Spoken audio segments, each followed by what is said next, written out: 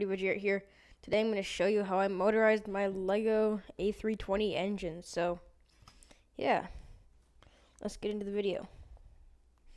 So, this is the A320 engine, and actually I'm going to flip the camera over so you can see. Alright, should be able to see a bit better. So here's the engine, and there's a fan blade in there right now. And you know, based on the title of the video, that I did motorize the engine. You can see the wire coming off the motor in there. And I'm going to show you how, if you want to motorize your own engines. So, okay.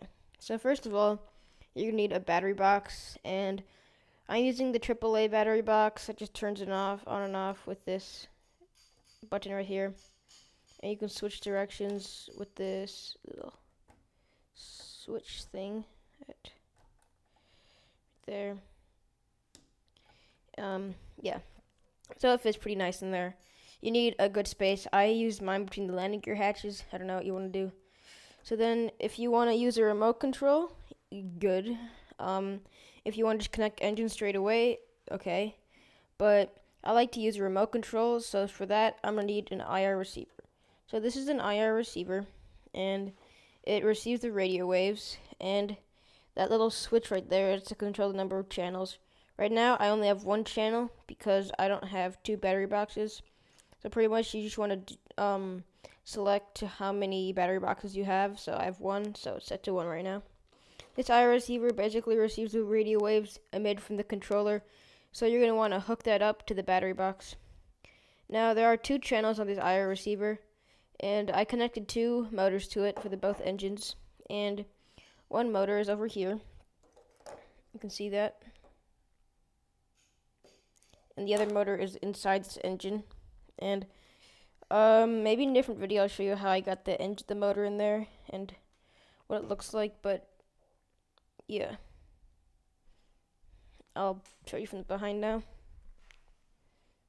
So there's the motor. You can kind of see how it just fits in there nicely. And you probably want to see the part that you've been waiting for right now, which is how it works. So make sure you have batteries. This one requires 6 AAAs, and the controller right here requires 3 AAAs. So make sure you have those or it won't work. Also make sure the battery box is turned on, IR receiver is working properly, and make sure you have the number of channels in the IR receiver correct and on the remote control. So remote control right now, of course, I'm set it to 1 channels because I'm trying to emit to 1 IR receiver, and yeah. So let's get started. And so here's how to power on your engines. So first thing you want to do is turn on the power source. So press this green button on the battery box. And if your batteries are working correctly, you should have a green light right there. And if you don't, check your batteries, or yeah, because it's probably the batteries. It's very rare that it would be a faulty battery box, but yeah, okay. So that is that. And once you turn that on, you should be getting a green light from your IR receiver. If you're not, your IR receiver is broken, but that's also very rare. So that's turned on. You should get a green light. And now you're ready to turn on your engines. So grab your remote control. And there are 2 channels on this. One for each engine. So for this one, I don't know if you can hear that. I'll bring it to the mic here. I'm going to go ahead and put my camera on this tripod right here. Flip it over. Now I will show you this. So here we go. So this is the engine that right now is connected to this IR receiver right there, and I'm gonna go grab my speed control. Here it is, and I'm gonna grab my engine. And so for this engine, it's actually this dial right here.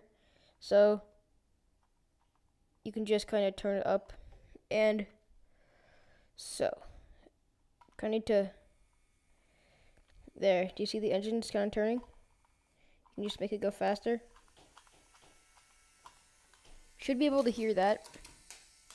I'm gonna go ahead and hold it up to the mic.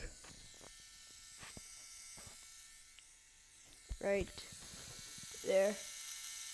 Yep, probably heard that. I hope you heard that because it was really cool. And so if you need to stop it for any reason at all, if you need to stop it, so it's still going right now, but if you need to stop it for any reason at all, maybe it's like bumping something it shouldn't, then emergency stop button, this red one, and it'll stop immediately. And actually, if you wanted to turn it left, you just move it left. If you want to turn it right, you just do that. It's a direction changer, so it's pretty nice. Now, the part that you've actually been waiting for is that one. So this is the one where I will show you the engine and how it works. So I'm going to go ahead and put this right here now and just... Okay. So, here's the engine. And I'm going to clear some stuff from under it right now real quick, because it's kind of... Okay. I'm just going to do a little test.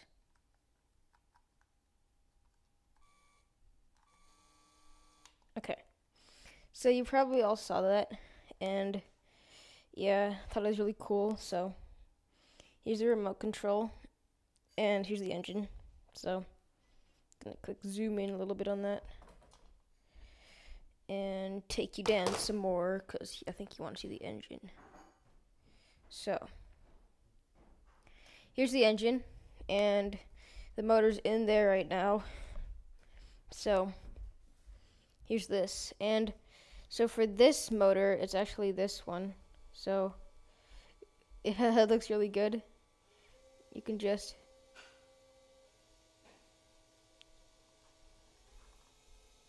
hear that. It sounds great. Emergency stop.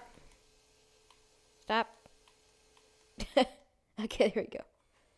So emergency stop buttons, sometimes you have to be pointing directly at the IR receiver. It actually has like a length of, I think it's like 3 to 10 meters, I think. Don't quote me on that, I don't know. Okay. Actually no, it's 30 inches. Not 30 feet. Okay. Yeah. So I'm just gonna